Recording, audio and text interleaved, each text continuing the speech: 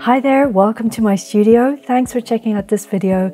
If you're new here, my name is Siobhan, and on this channel, I share a dynamic and expressive approach to drawing the figure. If you're interested in figure drawing, I'd love you to subscribe here and stay in touch. Let me know in the comments if you are a new subscriber. I also write about figure drawing every week over on SUBSTACK. So click on the link in the description and join me there. On the monthly tier, you can share your work and discuss your drawings with me directly and see work by other artists as well. Today's video is a short process video. I wanted to share a demo of a drawing that I was working on this morning.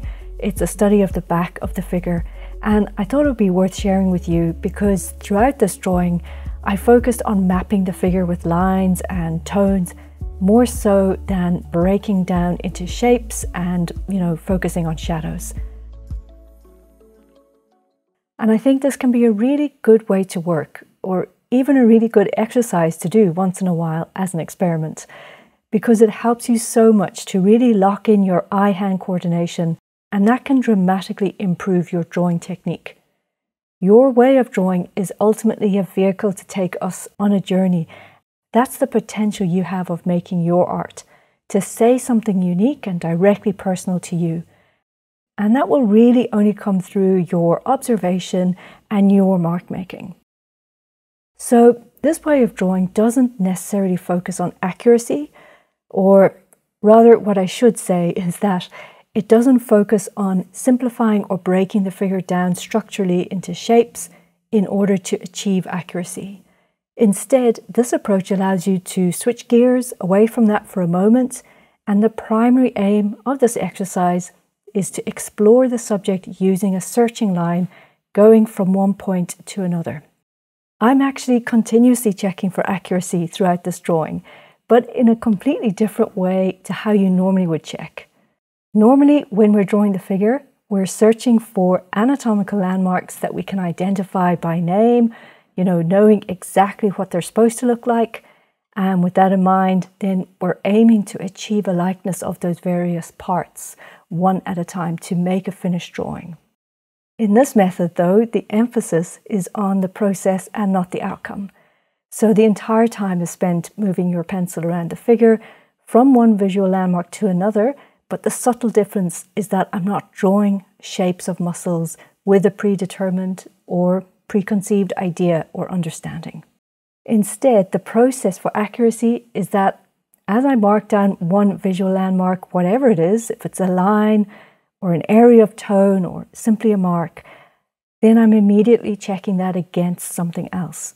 So as you draw one line or shape, cross-reference it right away to something nearby, or maybe to an outer edge of the form, or to a landmark that you've previously identified. So everything is marked on the page and then quickly checked against some other part. And it's like you're loosely mapping the figure with your lines and just recording every visual point of interest. This allows your line to run loose and be free-flowing across the drawing, but it also continuously keeps the whole drawing unified and cohesive. Now I know what you're thinking. You're probably thinking, oh well, you need to already know anatomy and proportion first in order to do something like this loose and gestural study. You might think that this is not for beginners. Someone like myself or whatever is just already very skilled at drawing. But honestly, everything I share on this channel is a method that helped me improve the way I draw. And this exercise will definitely help you improve your drawing. The only way to get better at drawing is to improve your observation skills and your line work or your mark making skills. This exercise dramatically improves both of those aspects.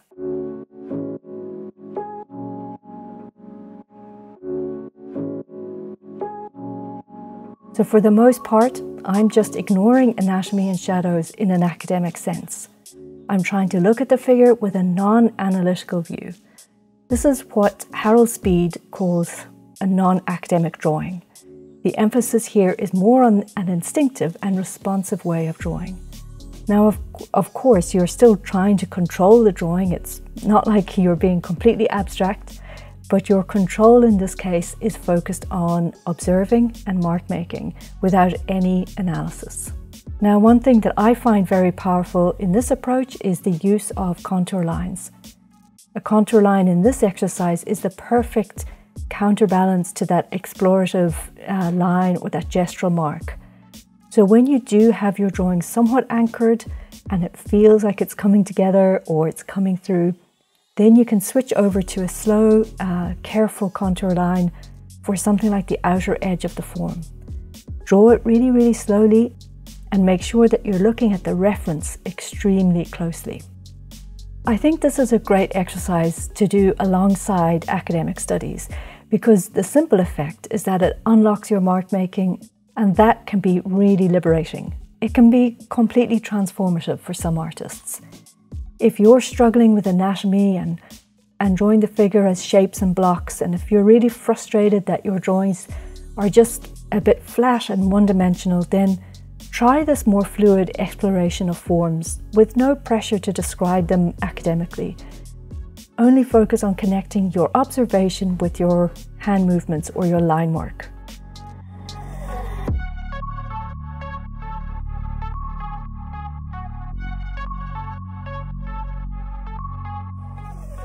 In my previous video, I talked about 3 exercises for figure drawing, and the first one was continuous line drawing. And this exercise in this video today is very closely related to that one. So if you're interested to hear more about those exercises, then I'll leave a link for you to that video. So let me know if you do start to use this approach in your figure studies. Drop me a comment below and let me know how you get on. And don't forget to join me on SUBSTACK. You can contact me directly there if you've got any questions about your own process or if you want support or help with your drawings. So that's it for me for this week. Thank you so much for watching. I really appreciate it, and I appreciate your support on this channel. Give the video a like, it really helps me out. Thanks again, and I'll see you in the next video.